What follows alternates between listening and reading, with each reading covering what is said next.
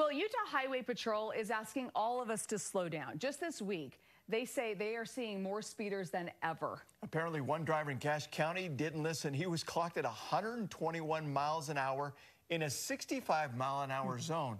Well, news specialist Alex Cabrera is live in Wellsville tonight. And Alex, I understand that this is not even the worst of it. Yeah, it's tough to believe that going 121 miles an hour isn't the biggest mistake this driver made this morning, Dan and Debbie. Not only was he recklessly zooming along Highway 89 here in Wellsville, but when troopers did a DUI test on him, they were shocked at the number they got back.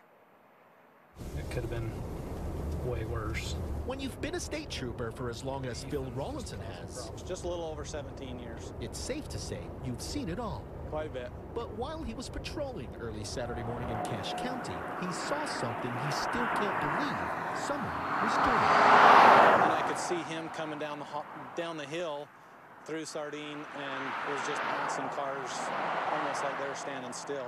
Sure enough, his radar said 121 miles an hour. Usually at that speed, the radar is really making a lot of noise, so we can hear it pretty good. He radioed to Trooper Joshua Priest, who was ahead of him, giving him a heads up. There's a car coming at 121, get ready. Then Rawlinson went after the driver, who eventually stopped. And if his speeding wasn't bad enough, the two troopers noticed the smell of alcohol on the driver.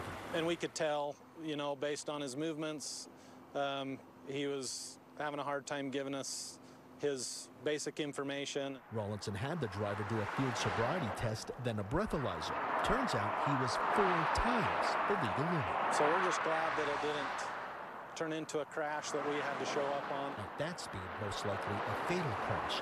For Trooper Rawlinson, no matter how many DUI speeders he has caught in his career, some drivers still do this, will never make any sense. We're glad that it ended the way it did because everybody was safe, but in reality, he's still putting us in danger. He's putting the public in danger, put himself in quite a bit of danger.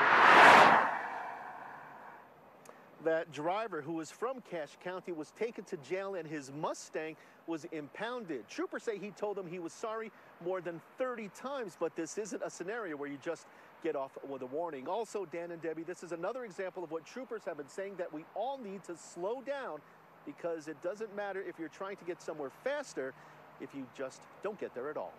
Back to you.